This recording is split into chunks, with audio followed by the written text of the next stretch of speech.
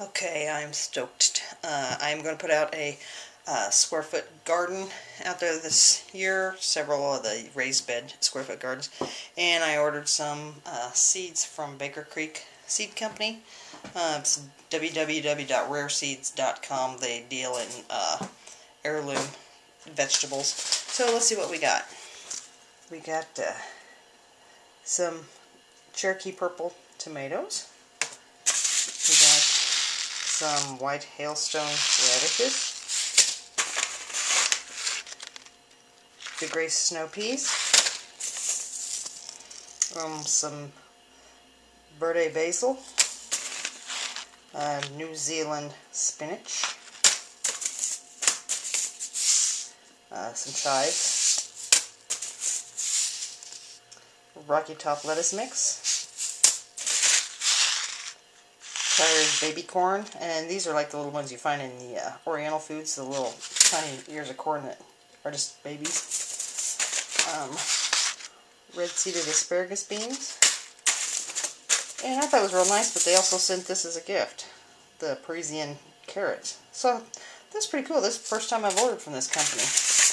I did get a few other things.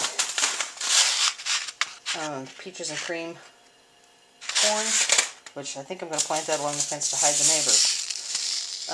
Brussels sprouts, some spinach, and some rosemary. And I got one of these little peat trays, or 70 little things in there.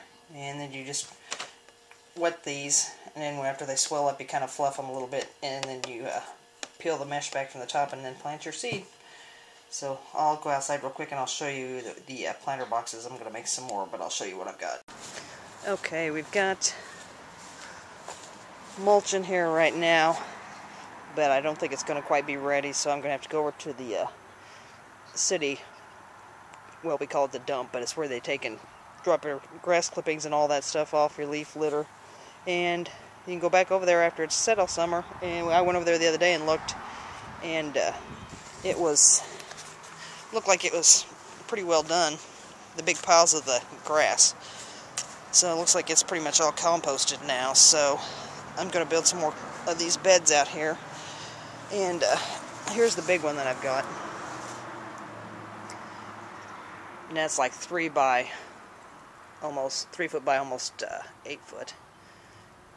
And got a friend getting me some wooden pallets, and I'm going to go ahead and tear the wooden pallets down and probably make about 3 or 4 more boxes, maybe like 3 by 3 or 4 by 4. I don't really know exactly yet. So anyway, I'll keep track of the garden as I go. This will be my first year doing the raised beds and the square foot gardening, so I'll keep track of that, see how it goes. So later.